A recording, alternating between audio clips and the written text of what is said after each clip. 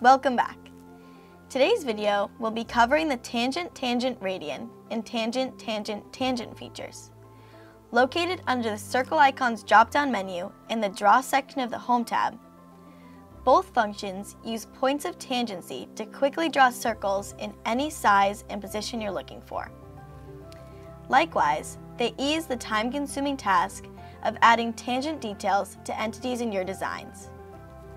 When selected, the Tangent-Tangent-Radian command prompts you to specify 2 points of tangency for your circle.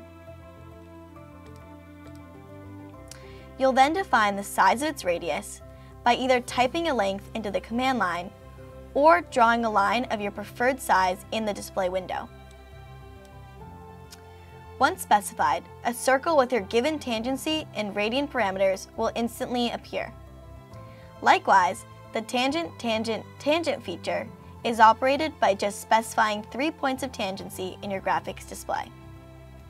I hope this post encourages you to incorporate more circle drawing options in your DraftSight designs.